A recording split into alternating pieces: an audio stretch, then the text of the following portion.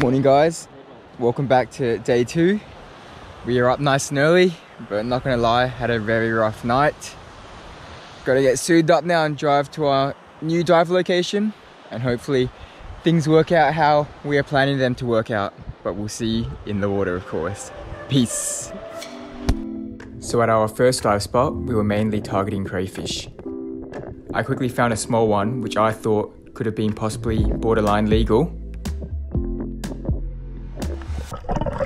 So I dove down to the hole and went for it.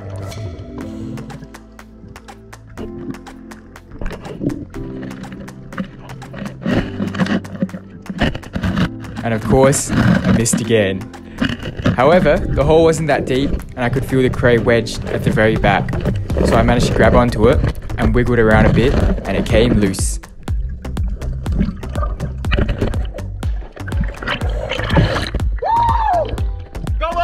Bill also managed to spot a cray, which was much bigger than mine.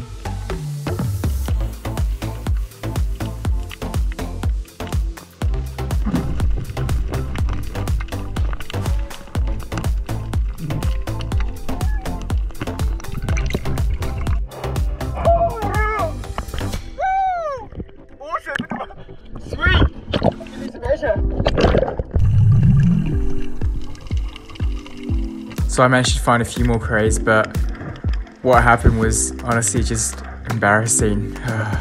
You guys can see for yourselves.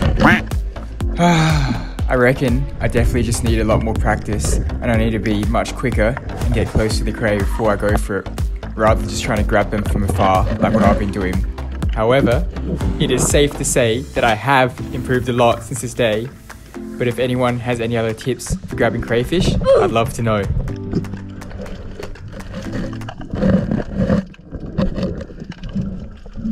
Well, what are you waiting for? I don't know. Something amazing, I guess.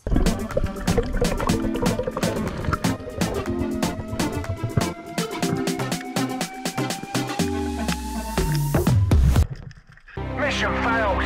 We'll get them next time. Anyway, after a few hours in the water, we decided to hop out and Daniel and I drove to a new dive location.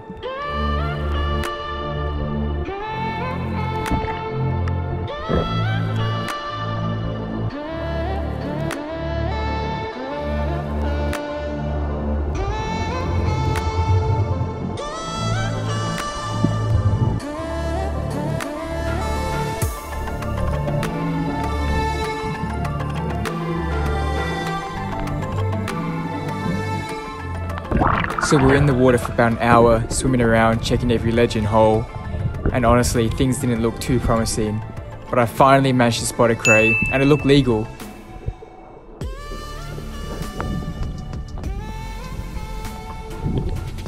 So I told Daniel, and he went down to have a look. And then all of a sudden, he comes rushing to the surface, claiming there was a massive cray down there.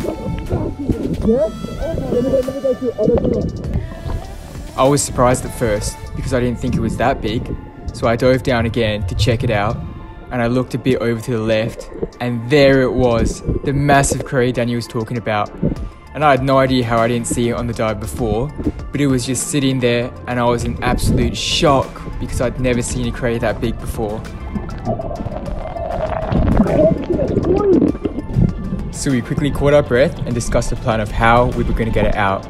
And we decided that Daniel was going to go down and try and snare it by its horns, and then after that we'd do whatever we could to secure it.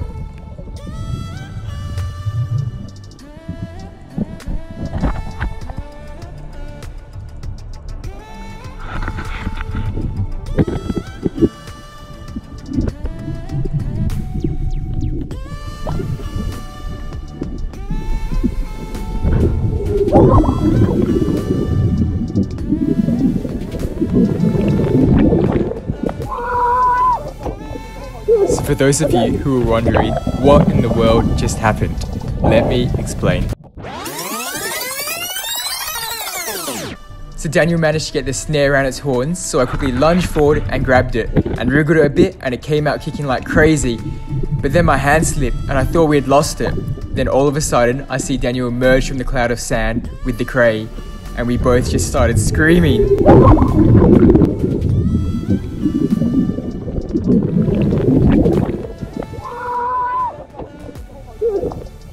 battle wasn't over yet. We still had to secure it and put it in the catch bag. However, the crate clamped down on Daniel's fingers and was crushing them. And for those of you who aren't aware, crayfish have really strong claws that have the ability to break people's fingers.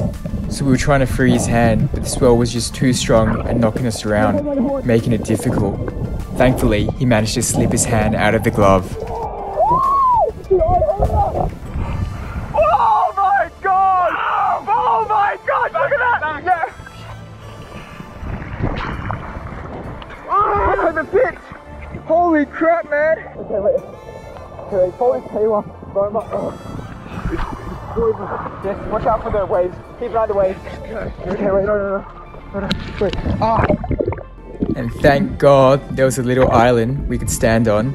Otherwise, it would have been even more of a struggle getting it in the bag.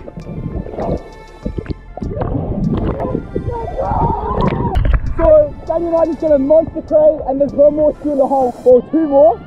Man, we're going to be eating so well tonight, but look at that, look at Daniel over there! So we're going to catch our breath and then we'll go back and get the other ones. Monster crate, oh yeah, my god! Woo, let's go Daniel! Dude! Ethan and Daniel have gone diving and they've left me here all by my lonesome.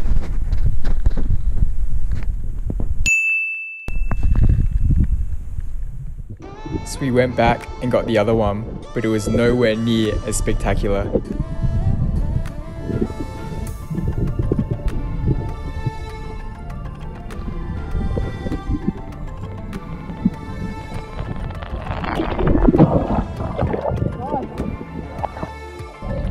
We also both managed to get a nice sized banded wong, which was a first.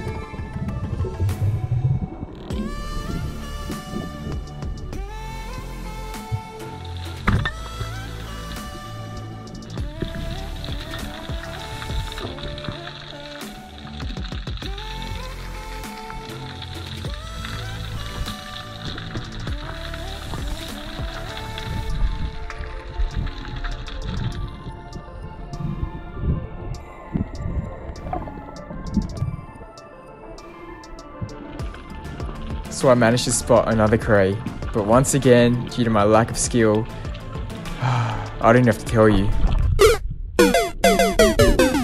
After that, we decided to call it because we were both exhausted and had a long swim back to shore and a long drive back to camp. 2 hours later. Right moment. Oh yeah, you liars. Another! Look at who got that one? You got it legal? Well done.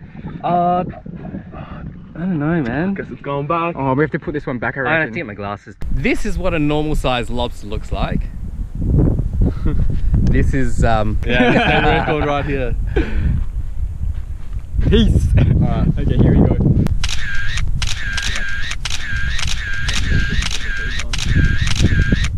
Okay guys, we are back at camp now. I am absolutely exhausted. Gonna take a break for a bit. Not sure if we're gonna dive later this arvo, but see how I feel. But I'll keep you guys posted. 6.5 hours later. So on today's menu again, we have... Might just start over, I think I was talking when you started. So on today's menu today, we have, of course, crayfish again. Gonna be cooking up the smaller one today and save the big one for Daniel's family. And we're gonna wait as well to see if it's the state record. Unfortunately, it wasn't, as the state record was 5 kilos and set back in 1986. This is the poo tube. Always remember to eat it because it is the poo tube. Packed protein. So we're gonna be trying something new today. We're gonna be seasoning the crate after. So you'll see what I'm talking about in a minute. Some oil so it doesn't stick. That didn't work at all because it's all rushed down to the end. Mission failed. We'll get them next time. Yes. And then I'm thinking we'll turn it after and then we'll put the butter and stuff in so it keeps inside the shell. But here comes our banded morlong. How the hell are you gonna cook that lobster? So I saw this in the Japanese restaurant one day. They put this on this dome so it cooks it in there. So we'll see how that goes. Oh yes, just just like yesterday. Oh, yes, puppy. And then we'll put the butter in now. Oh, yum. So Bill's over there filleting the, is it a banded morwong? I think so. Or striped morwong? Or dusky Either or. morwong? It's not a dog. I don't know. Kitchen hand, Dr. Bill, go.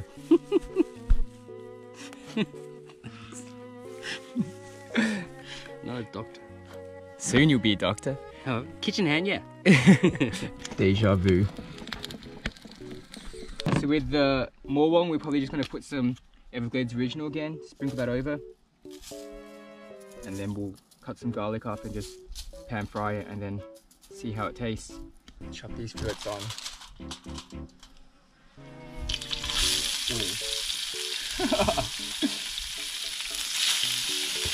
Oh. Lucky last. Give it a flip. Ah, there's a flipper thing here. Oh, that looks really good. Mmm. Gonna give it a taste test. Hopefully it's better than the Dusky. If I can get it some meat.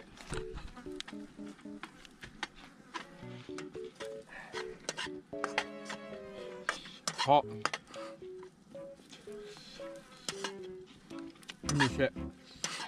It's got a bit of a fishy taste, but yeah, it's definitely edible. I like it. So much better than the Dusky. You try some, let me know what you think. I actually like it. You don't like that fishy taste, do you? Yeah, not my type of fish. It's too mushy. Not to me. Not for me. It's nice. Yeah, it's nice. Looks like I'm eating it all then. Oh yeah. Okay, I'm gonna eat it now. I'm going to finish demolishing this cray, eating all the legs and stuff and picking it all out. But yeah, after this, probably gonna crash and have an early night because we're gonna be getting up early again tomorrow to dive. So make sure you stay tuned for that. But again, thank you so much for watching, and I really do appreciate all your support, and we'll see you tomorrow. Peace.